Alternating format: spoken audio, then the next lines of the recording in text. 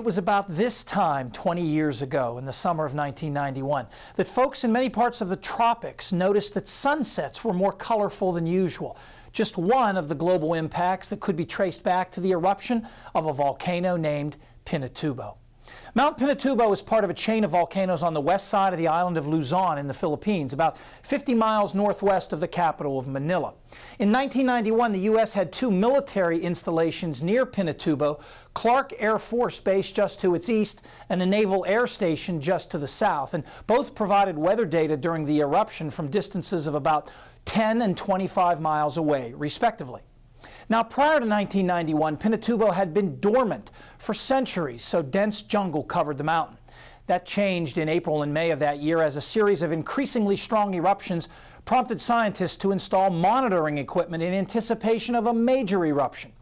A series of large eruptions began on June 12th, throwing ash 15 miles high, a canopy easily seen on satellite imagery.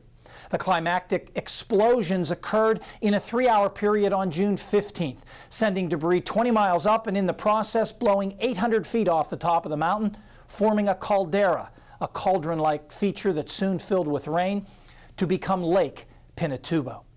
Coincidentally, a typhoon crossed Luzon during the eruption, and heavy rain mixed with volcanic ash, causing massive mud and debris flows that spread 10 miles from the summit. Now, here's a satellite image from June 15th. The typhoon dominates the picture, but if we close in, you can see the ash cloud marked with an A poking above the typhoon, with the most explosive plume in the middle marked with a B overshooting even the ash cloud.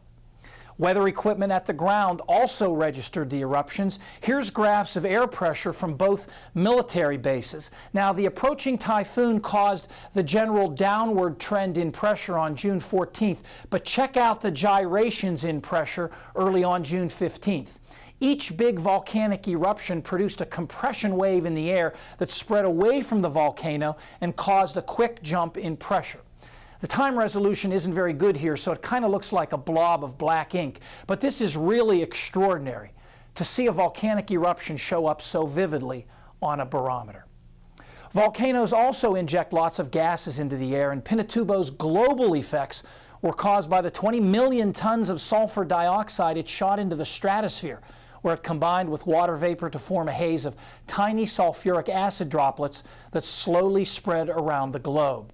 This veil of aerosols reflected a little extra sunlight back to space, helping to explain why global average surface temperatures decreased about 1 degree in the year after the eruption.